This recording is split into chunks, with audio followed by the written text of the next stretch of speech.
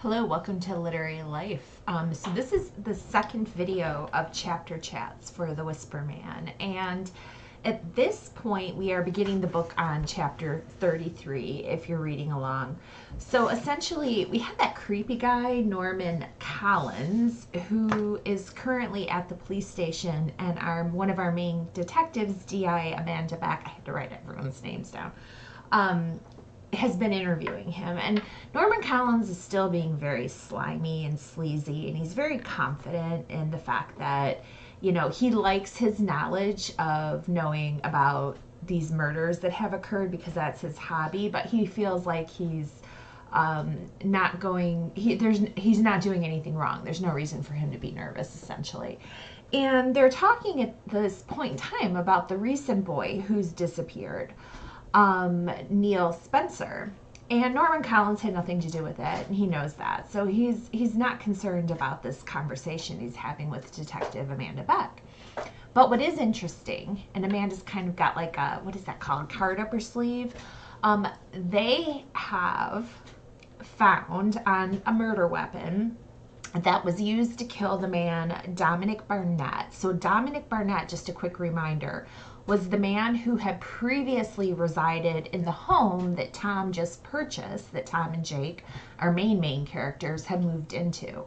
When it was being rented by the elderly woman we met briefly, Dominic Barnett had rented it, and he was a bit of a sleazeball, and he was eventually found killed. I think it was hit with a hammer in the woods, and that murder was never solved.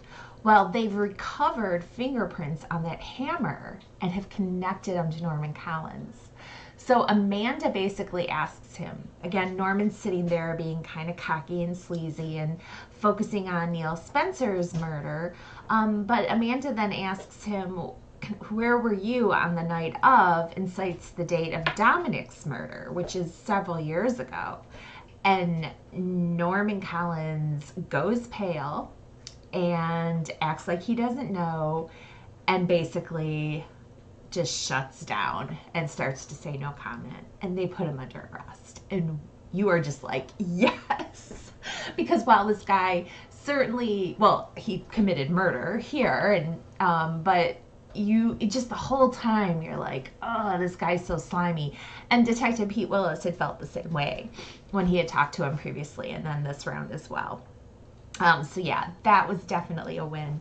So meanwhile, jumping over to our main characters, Tom and Jake, their home is being, because the bones were recovered there, so it's now a crime scene, and the police are there. So his dad, Detective Pete Willis, takes him to a safe house, which is essentially an apartment, not a great one, but an apartment over a garage or something like that. And that's where they're going to stay.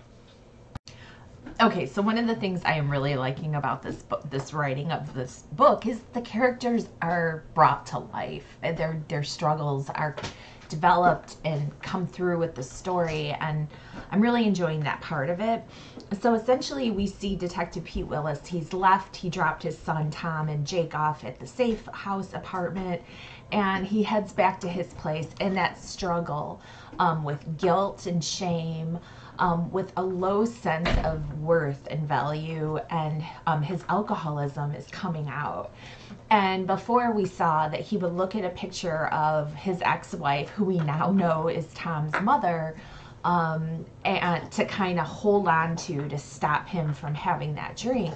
And what's really cool this time is now that he's met his son as an adult, and he's met his grandson, he has hope.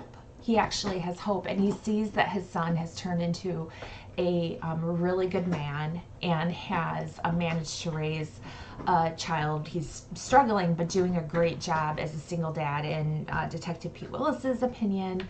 And so now we have a slight shift in what is keeping him away from going down, for him, what is a bad path. So that is really cool. Now we've shifted into part 4 of the book, and here we find out Tom drops Jake off at school, and he starts talking again to Karen, who we've met a couple of times now. She is a mom of one of the other kids, and she invites him to go for coffee. She knows this cool little coffee shop, and he agrees. And he goes, and essentially they're sitting there having coffee, and he just ends up unloading. He tells her everything that's been going on. So about the body found in the garage, they believe it could be the body of Tony Smith, who was a victim of the Whisper Man, Frank Carter, but his bones were never recovered. So he's telling her all about that and how they believe that this body could be because of the age of the bones. So they're investigating that right now. He tells her about the involvement of this creepy man, Norman Collins, who it turns out was the man that had come by his house, and I think he had told Karen about that, like when it happened, but that he now knows that this man has some loose connection with Frank Carter and just with crimes against children or crimes and serial killers in general. And he tells her about the fact that they've been moved to a safe house, about the attempted kidnapping on Jake in the middle of the night. So everything's going on. So they get up and leave, and it sounds like, he's got a really great friendship developing with Karen. So once they leave, the next chapter starts, and a waitress is speaking to another customer, a man who's been watching this conversation unfold between Tom and Karen, and you pretty much have the feeling that this man is the current Whisper Man murderer, and he has just been sitting there and taking in everything and watching Tom. So it's really a creepy kind of moment there in the book. So meanwhile, still trying to get past that, it gave me like the heebie-jeebies, because like how many of us truly pay attention when you're out and about, right? Yeah. So anyway, hi Grayson. So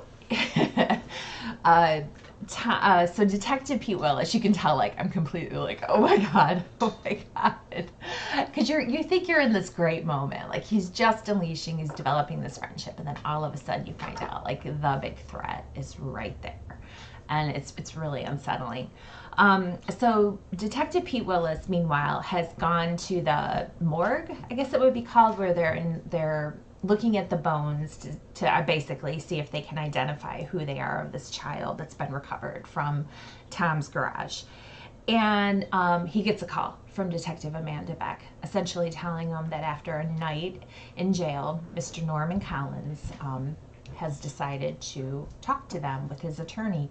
So I'm going to go read and find out what Norman has to say. I don't know how you can go into a chapter knowing it's gonna be ick and yet still have your stomach churn like mine just did. Norman Collins basically talks about how he's got this serious interest in these artifacts from crime, and so somebody reached out to him, and he went to prison. He went to visit the prison to talk to a Victor Tyler, who had a connection with Frank Carter, who's in prison. Frank Carter won't communicate directly. He works through other people in the prison. So essentially what Victor Tyler talks to Norman Collins about is the fact that they can offer him an experience. And he's got to be vetted, which is what Victor Tyler's role is. And he's vetted and he's approved for the experience. So essentially, he is sent to the home of a man by the name of, I think it was Julian Simpson, which is the house that Tom and Jake now live in. And Julian Simpson takes him down into the basement, and there he is allowed to sit with Tony Smith's remains. That's the experience. So you have a murdered, body missing boy who was murdered by this well-known serial killer, and the experience is you can sit with that victim. The police are looking for this body. They don't even know where it is. And for Norman Collins, it's a very like spiritual, the way he's casting it, experience, and he takes it very seriously. And he paid and went and did it a few times, and then at some point the keeper role of Tony Smith's remains is transitioned to Dominic Barter, who is our murder victim, right? That Norman Collins is currently incarcerated for having murdered. And he handles things a little bit differently. He basically lets anybody in. And so when Norman Collins comes back for his special one-on-one time with Tony Smith's remains, he's led down to the basement, but there are other creepy, according to him, I'm quoting, Norman Collins looks down on these other men that are in there and doing things with Tony Smith's remains that he alludes to, but essentially says he doesn't see. He's so disgusted, he turns around and leaves. And he demands a refund, and Dominic won't give it to him. Hence the reason for the murder. That's how he justifies having murdered Dominic. So not just because of the finances, but also because he felt like so morally opposed to the way Dominic was handled. Like, these were sacred. This was a sacred experience to be with Tony Smith's decaying dead body. And Dominic was allowing these men to do gross things, and I'm trying not even to think about it. And yeah, and that is the reason for the murder.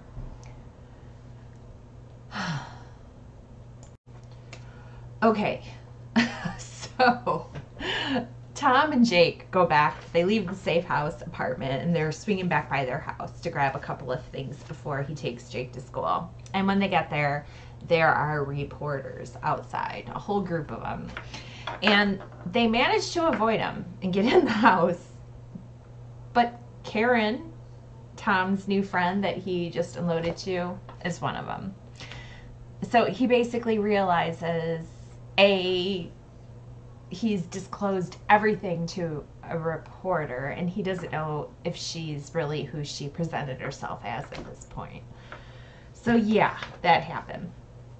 So meanwhile, this coming up is what I thoroughly am enjoying about The Whisper Man, and it is the dynamic between Frank Carter and Detective Pete Willis. And I don't know why I'm flinging my pen around like it's a wand or something, but I'm like afraid it's gonna slip and throw it at the monitor because like I am that clumsy.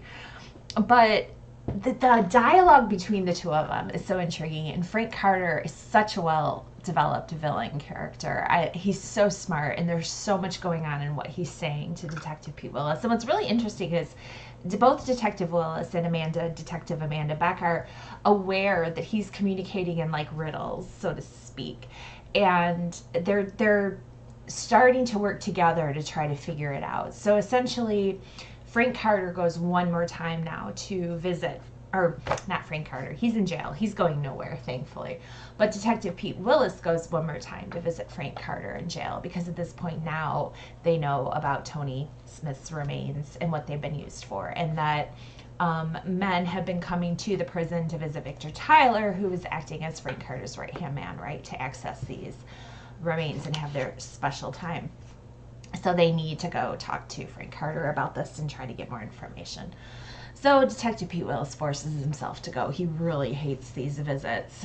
And while he's there, it's interesting because Frank Carter keeps saying to Pete how he just doesn't listen. He just doesn't listen. And he basically Pete, I'm confused, I keep confusing the names. He shows them, they have pictures from the cameras in the prison of all the men who had come to visit that Victor Tyler accomplice. And so he's got the photos and he's showing them to Frank, and Frank's like, yeah, I don't know him. And then he shows them one of a younger man, and Frank Carter kind of pauses and he's like, this is the reason you're here. This is the one you're interested in. You're so obvious, kind of thing. And essentially, he tells them that how easy it is to make a new identity. So why did they hone in on this man? They honed in on this man because when they ran ID checks, background checks on all of the men who had come to visit, this man's ID did not exist. It was a deceased person. They went out to this farmhouse where the parents lived, and they were shocked because their son had died decades ago. So they know that this man is smart, and he basically created a fake identity and was coming into the prison to visit Victor Tyler, to talk to him. So he had much more, I don't know, intelligent about that than the other visitors. So they've honed in on this young man. And what else is interesting is that they had thought in the very beginning, when Pete first visited Frank Carter, back to my pen, but I need to hold it. He told them that he, being Frank Carter, told Pete that it always ends where it begins. And Pete thought that was referring to Neil Spencer's body because it was found where he was kidnapped from. That's eventually where his body was dumped. And Frank Carter tells him, no, that's not what I'm saying. So that's one piece to remember. So Pete Willis leaves the prison, and he goes back to his partner in this moment, Amanda Beck. And essentially he's replaying the conversation with her because they are working together to try to figure out what is Frank Carter conveying. And one of the things they talk about is that Frank Carter had previously disclosed a dream he had when he had said that he had pulled, he didn't know if it was Tony in the dream because he would always pull the boys' shirts over their heads while he was torturing them. Now, there supposedly was no sexual element to these crimes, but it was incredibly, incredibly sadistic. So what was important and what is going through Pete's mind is, why would he cover their faces? Was it because he didn't want them to see him? Was it because he didn't want to see the boys? And then he thought about, he's like, all these memories are flitting through his mind as he's talking to Amanda. Then he thinks about the point where after he arrested Frank Carter in like a recent visit, Frank had asked for him, he would disclose something if Pete brought Frank's wife and his son, but he referred to his son as the cunt. And, you know, of course, Amanda and Pete Willis weren't going to do this. This happened in the last video, so a little bit further back in the book. But that memory goes through his head. And essentially, this chapter just ended with a light bulb going off in Pete Willis's head. And what if the reason for him covering the boys' faces as he's torturing them is because he wants it to be his own son? So incredibly unsettling, and I can't even imagine what it would be like to be a child in the home of a sadistic father like this, that literally wants to torture and kill you. So now we go back to, how does this tie into it ends where it begins? Okay, let's find out. Okay, so at this point, Detective Pete Willis is working with Amanda to figure out where Frank Carter's little boy, now a grown man, by the name of Francis, is. So they're trying to locate Francis Carter because they're wondering if he's involved. So that's going on. Meanwhile, Karen, the reporter, pseudo friend, comes by the house, and actually it turns out she's quite cool because she discloses, she apologizes for not telling him. She did not expect, she, you know, met him at school and just liked him, but didn't expect for him to disclose and essentially put information on her like he had. And then she was kind of in the situation where she's like, oh my God, I have the mother lode, and she withholds it. She doesn't use it as a reporter. And so that's essentially what builds trust with Tom, because she talks about the fact that she's like, oh man, this really sucks. She knows all this information, but that she doesn't want to do that to him. She genuinely is a decent person, and yeah, that's her job, but she was just not going to report on anything that he disclosed. So then she invites him out for a drink. And so they make plans to go for a drink, and Tom doesn't have a babysitter, and he decides to reach out to his father, which totally makes Pete stay. Amanda notices, he gets a text and this huge smile on his face, and Pete agrees to come babysit his grandson Jake, which is really cool. So meanwhile, Jake's informed that he doesn't know that Pete is his grandfather, but he's met him several times because of the police involvement investigation, and he likes him. And I haven't really gone into detail, but Jake's a very quirky and intelligent and creative boy, and his conversational style is hilarious. And he's very matter of fact, and he's very observant. And he's talked to Pete a couple of times now, and it's been a very fun sort of mature conversation for a little boy. And he likes Pete, and Pete's been very good with Jake. And so Jake's not disturbed by the fact that Pete Willis, the detective, is coming to sit with him for a couple of hours while his dad goes out for a drink. Because of Pete, but there is something going on. So we hear that the little girl, whether she's an imaginary friend or a ghost, I haven't quite figured out in my own head yet, but I kind of like that mysterious, I couldn't say that word, component to it. But she doesn't want Tom to go. And she basically is saying, I'm scared, don't let Tom leave, don't let him leave.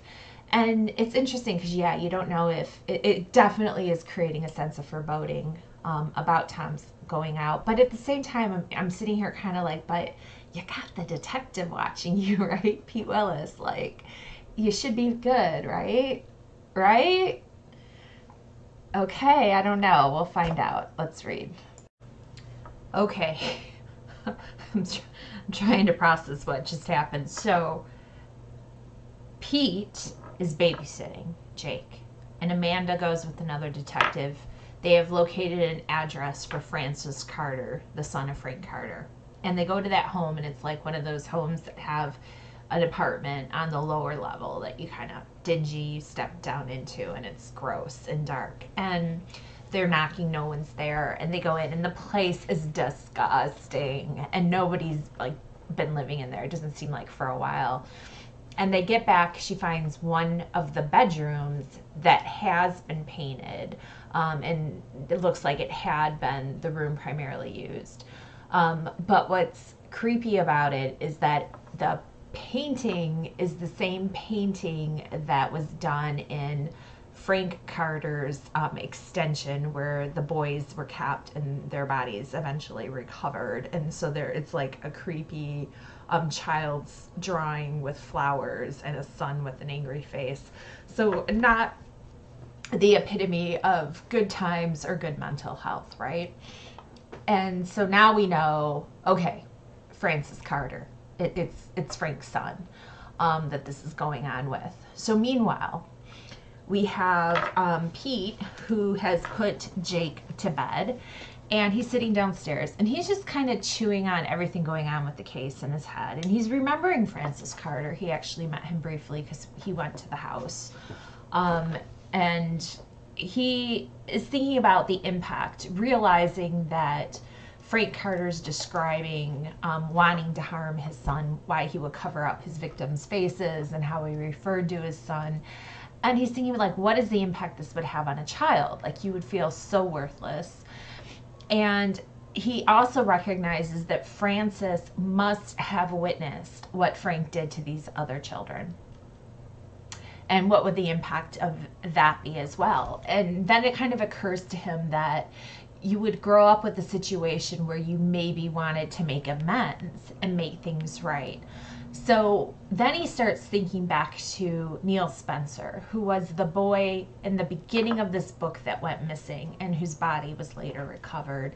And one of the things that they noted with Neil Spencer's body is that it had been for the period of time, I feel like it was a couple of months, that he was missing it. He appeared to have been cared for. His body was in good shape.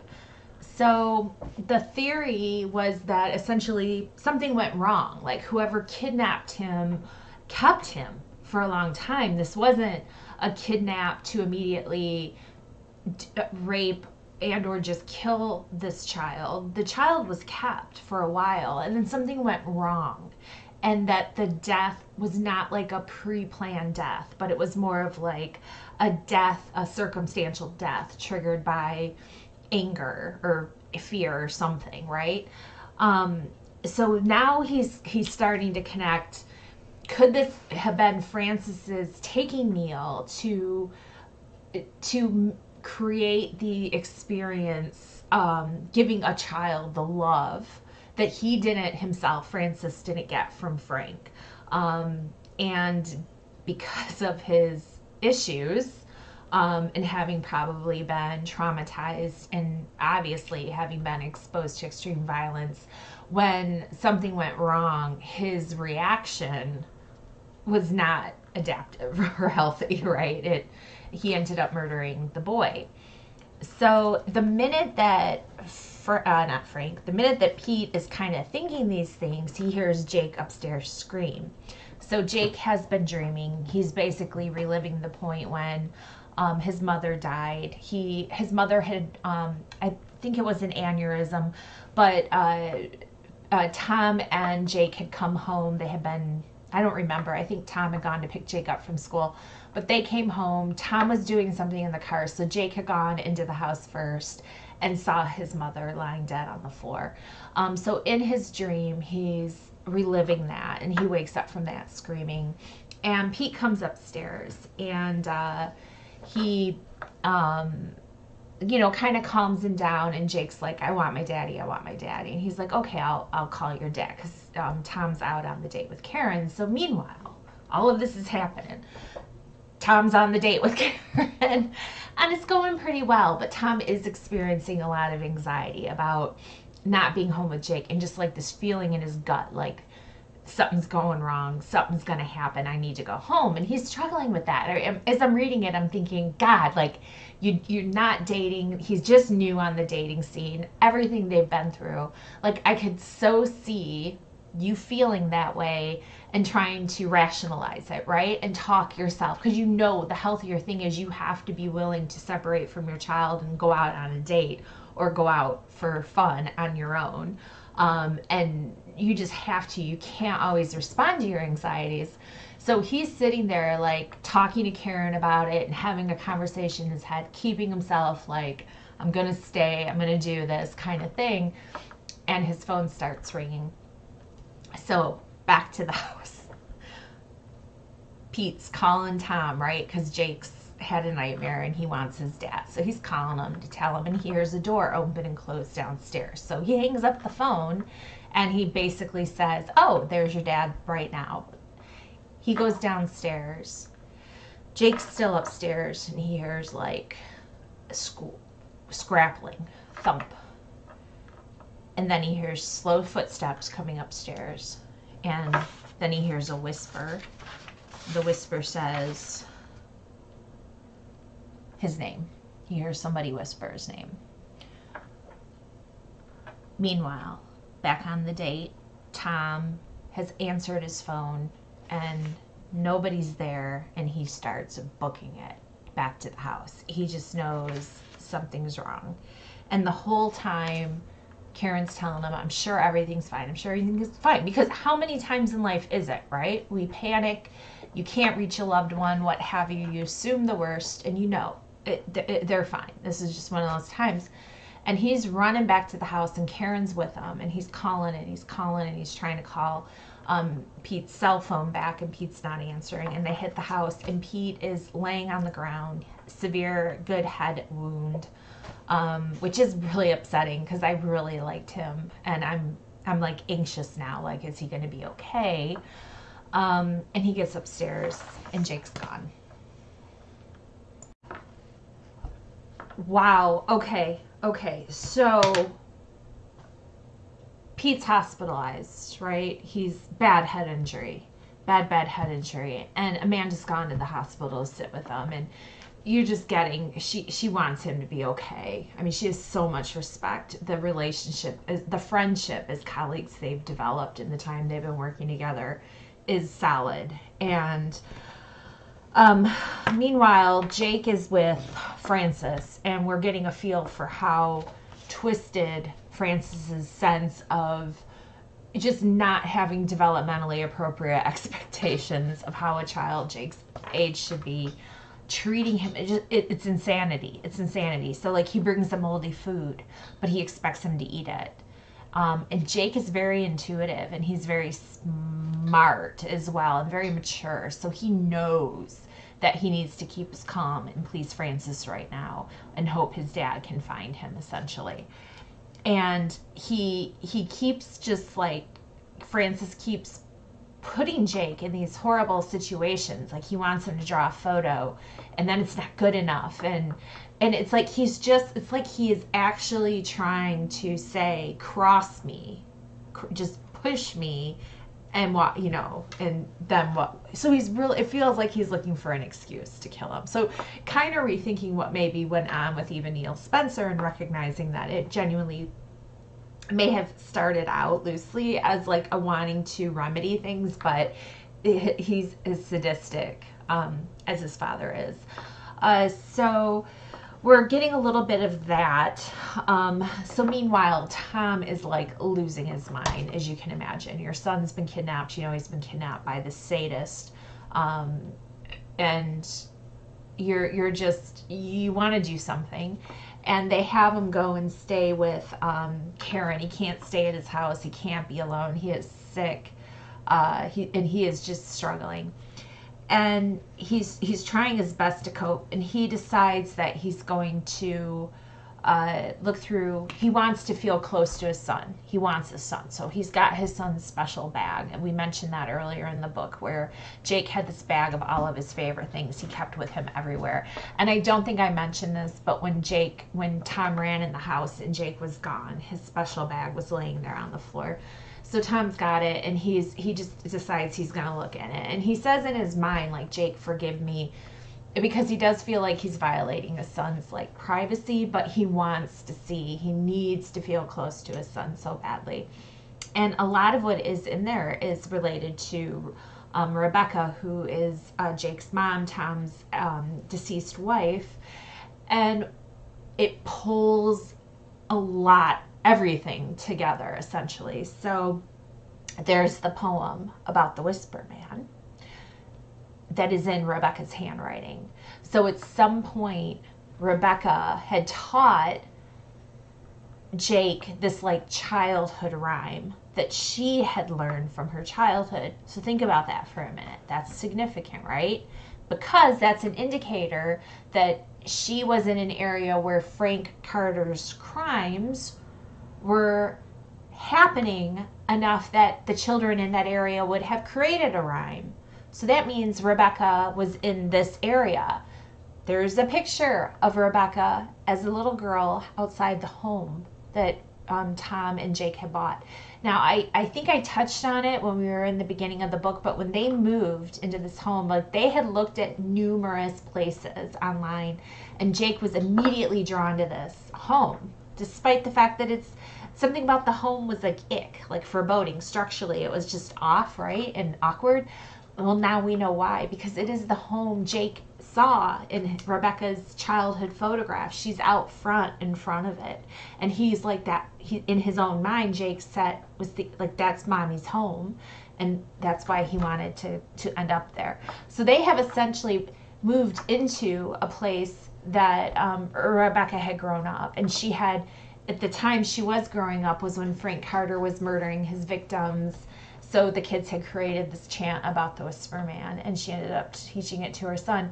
And Tom's mind is just blown, and he's really surprised that he didn't even know this, like, about her. I mean, she was his wife, and they did have a relationship. They did talk. But this was a part of her childhood. He just, it's funny. Like, he he just didn't have a lot of detail around. So there is that. But then the other crazy thing that he finds in this bag is a picture of the butterflies that were in the garage. So these butterflies, when the body was found, they were some kind of moth. I forget the name of them, but they're very unusual and they're very visually striking, but they're common around death. And essentially, he realizes that he can tell from the drawing that this drawing is not Jake's. He has seen Jake since they've moved into this house. Jake's artwork has included this butterfly in it now, but that somebody gave this picture to Jake since they moved to this house, and Jake's been drawing this unique butterfly since. But where did this butterfly come from? Because these are the butterflies that were in the garage. And he realizes the only place Jake's really been that somebody could have given him this butterfly was Jake's school. So he tells Karen, and they go to the school. And meanwhile, he's calling Amanda, telling her about the situation. And Amanda is, at the hospital with Pete. And she's trying to talk him out of going to the school. She's going to go to the school. But he's at this point, he's just flipping out. So he gets to the school and he's acting essentially like a wild man. And he wants to know, he has the photo, like if they know who drew this, where it came from. And he's really pushing, like they don't want to cooperate, and they don't even know right away that Jake's been kidnapped because it had just happened, I think the night before at this point. But as he says what happened, they're like, okay, but we don't know, we can't tell you that somebody here is involved with that. Like, you can tell that the people around him really think he's lost his mind. And one of the people there at the school, one of the staff, made the comment that it could have been George, the sketch could have come from George Sanders, who's like a teaching assistant in Jake's classroom. But George isn't there that day. He's called in sick. And he wants them to tell him where George lives. And they're like, we're not going to tell you that. We can't give away that personal information. And he is like on the edge of just completely losing it. And so he does leave. They force him to leave. And at this point, Karen has kind of stepped aside. And remember, she's a reporter. And when he comes out and he's like, insane man, she's been able to track down George Sanders' address, and she gives it to him. So at this point, now we have, it's driving me, my nervous energy as I'm reliving this right now. So now we have, he's heading to George Sanders' house. So meanwhile, George is upstairs with Jake, and he was downstairs and heard Jake talking to somebody. So we remember that Jake talks to that little girl. And I forgot about one of the details. The childhood photo of Rebecca, that's her. Like the child that Jake's seeing, the girl with the hair in the side ponytail, and the one he's drawn in some of his photos, that's Rebecca. So now we know at this point that this is, well, it could be a ghost. I guess we don't still know. It could be a ghost or it could be an imaginary friend. So if you're reading along, I would love to hear like what you're thinking about it. So what is it, like a coping mechanism, an imaginary friend, and a way of staying close to his mom? Or is she kind of there in spirit helping out? It's one of those things, I don't know that it's clear in my mind. I was thinking of it like a coping mechanism, but now as I'm talking about it, I'm like, well, I don't know. I don't know that we know for sure. But the little girl is his mom. So Francis is downstairs, hears Jake whispering, and he comes upstairs and he's like, who are you talking to? And we now know by this point that Jake is very much protective of this relationship and of this ghost that nobody can see. It's gotten him in a lot of trouble. So he, of course, defaults to nobody, and Francis is getting pissed. Don't lie to me, right? And you're thinking, oh my God, it's about to go down, when there's knocking at the door. So Tom has arrived at George Sanders' home. So essentially, Francis comes down. So he has Jake like upstairs, like in a door with a lock on it. And he comes down and answers the door. And he's a good actor. And he pretends he's sick. And the whole dialogue and the situation, I mean, Francis is handling it really well. He's a smooth operator. And he's kind of doing that like, you know, dude, you're crazy toward Tom, where you can see how easy it would be to question yourself. And you have all the evidence starting to point to this guy. And yet you're like, he doesn't seem guilty, right? So they have some back and forth dialogue. Tom is getting basically like, okay, I'm sorry. He apologizes for interrupting him, and he's starting to second guess himself. Francis is closing the door, and you hear Jake. Tom loses it, and he busts in, and Francis has a knife and stabs him. But thankfully, Karen had called Amanda, the detective, and Amanda's there. And she busts in and is able to essentially apprehend Francis. She takes him down. And you think at this point, now we have Tom on the floor wounded. He needs to go to the hospital. We have the bad guy Francis down. He needs to go to the hospital. We have Jake rescued. And you think, okay, that's it. Like, my stomach's done flip-flops. I'm good. There's not much else. And then we get hit with one more chapter. And we're moving, this is part now 6 of the book. So it's more than one chapter. It's a couple short chapters in part 6. So Peter passes. He doesn't survive the head injury. And I'm just so bummed. I'm bummed for a number of reasons. I feel like, I just liked his character a lot. And you were just so hopeful, you know, that all he had been through and all Tom had been through and the loss, and for Jake to have had this relationship of the potential and what was there and what could have been. And it's just gone. So there's that. And then you move into a chapter where you're with Francis in jail. So now you've got a situation where Francis is in the same prison as his own father, Frank Carter. And Frank's a bit of a powerful man in prison, right? And we got a twisted relationship there, right? Because we know Frank, he called his son a cunt. And he did this, that's how he's seen him and has wanted to kill him. So France is in his cot, and the guard, something's off, and he looks over and he sees his dad standing in his cell doorway. And he's terrified. And he's talking in his head saying, I'm an adult now, I'm all grown up, he can't hurt me, kind of thing. And as Frank comes into the room, Francis takes his shirt and pulls it up over his head, and you pretty much know Frank's just gonna beat the crap out of him, kill him. And on one hand, you're like, yay, because Francis wasn't necessarily a good guy either. But on the other hand, how messed up is this? It's just so messed up. And I feel like the psychology profession would have a field day on analyzing this father-son relationship.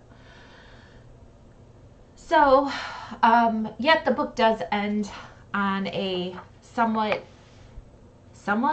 good note. Amanda toasts Pete's memory. She has a lot of respect for the man that they've worked on this case together. And Tom and Jake's father-son relationship has really become close. And we see a lot of Grace coming over. We do see a lot of that having evolved from all of this, and they're going to be okay. And that's essentially how the book ends. So Amanda is upset over her loss, but she's got a lot of respect for Pete and the man he was, and holds his memory in high esteem. And we have the father and son who are going to be okay. Wow.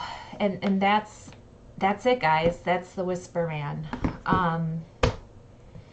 I think I'm going to be sitting with this whole thing between Frank and Francis for the rest of the day. But I would love to hear. Let me know what you all think, whether or not you were reading along or you were listening to this. I can't imagine. I can't imagine what that little boy must have gone through growing up, what he must have experienced actually physically, what Frank did to him, what he watched his father do potentially to other little boys, what he heard. I just want to go curl up with my dogs, Grayson and Zoe, and a blanket, and not feel exposed to that dynamic. I don't know. I need purging. I need cleaning. I need good love and juju and security and warmth and lots of love. Thank God, dogs are great for that. And actually, my family are on their way home. They'll be in tonight, so my husband and daughter. So I'm gonna be giving them all big hugs, and they're gonna be like, "What is up with you?" I'll just have to try to explain. I'll say, "Watch Chapter Chats. Watch the video. You have to hear what happened." All right, guys. Well, as always, thank you for watching. Thank you for taking another journey with me. And let's go read so we can do another.